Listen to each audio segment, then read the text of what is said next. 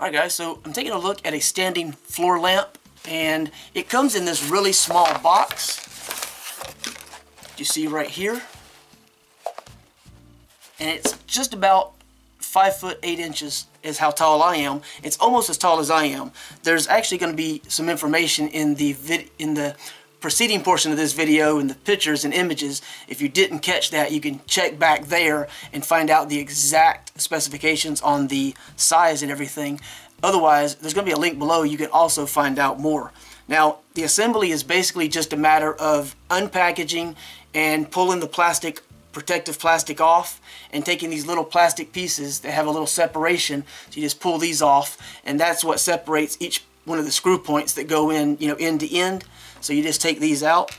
That's it. You've got a little warranty registration type card with a free gift offer.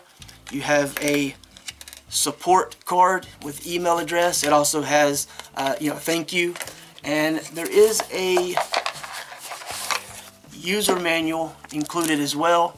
I don't really see you needing this, but I mean, it's here if you do need it. Other than that, it comes with a very sturdy metal base. It's a flat black finish with a rubberized portion on the top portion here, the gooseneck area, where it's all adjustable, bendable, flexible, so you can kind of dial it in wherever you want. And it's only 8 watts, so it doesn't use a lot of power, but it is the equivalent to a 100 watt incandescent, which means you're going to get a lot of brightness.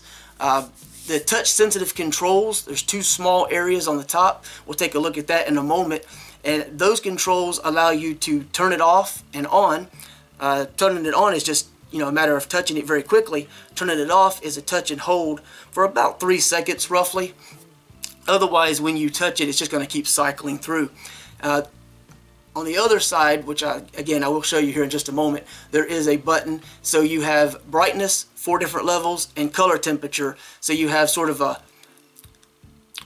really kind of an intense bright white light. Then you have sort of, I'd say, a more medium type. And then you have a sunlight type glow, so like 3000 Kelvin to 6000 Kelvin. So you have an orangish and a whitish, and then somewhere in between. So 3 different levels. And at 8 watts, you're not going to use a lot of power, but at 100 watt equivalent, you're going to get a lot of brightness. So overall, really, really nice. Pretty decent amount of cord, and it's just a little barrel connector, goes end to end, that plugs in. It comes in, out from under the base, which is just a little square metal base. We'll take a look at that again here in just a moment. Other than that, the touch controls are very simple to use, very consistent in function. Tap very rapidly and it picks it up every single time, so long as you tap in the small area, which is the button per se, but it's a touch capacitive button, about the size of an American dime, to give you an idea about the size. So that all said, there's going to be a link below. You can find out more. As I said, there's a little bit of information also preceding the video as far as the images. That'll show you some of the specifics of the light. Otherwise, we'll take a look at it right now. You can kind of see the operation and figure out if this is something that, works for you or something that would be of interest to you. Alright, thanks for watching. Alright guys, so here's the wall plug that is included with this. And it comes over here to this barrel connector as mentioned earlier.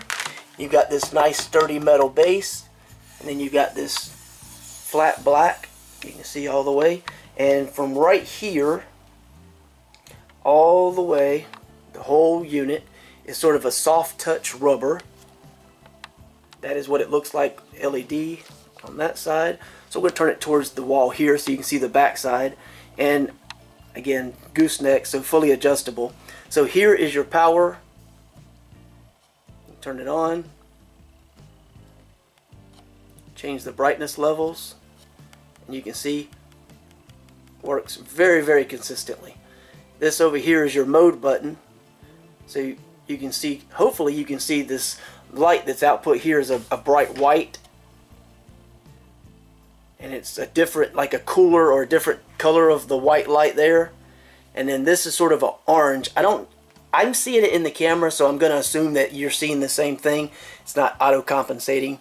And then if you touch, you can change the brightness on whichever mode you set it on. And if you touch and hold, it turns it off. So very consistent. As I said, And in terms of stability,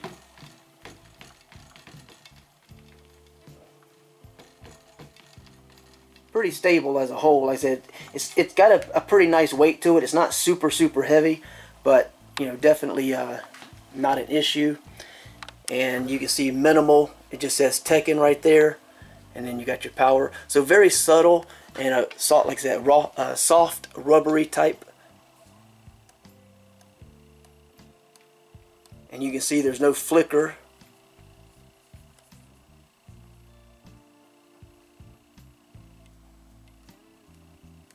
So that's it. I'll leave a link below the video. You can check that out. But overall, I mean, it works great. It's, you know, not going to really get hot because it's LED, and it should last a really long time. So hopefully that is useful to you.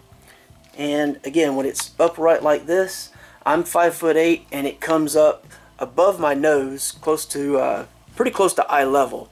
But again, I left some measurements preceding portion of the video as mentioned. Alright, so thanks for watching.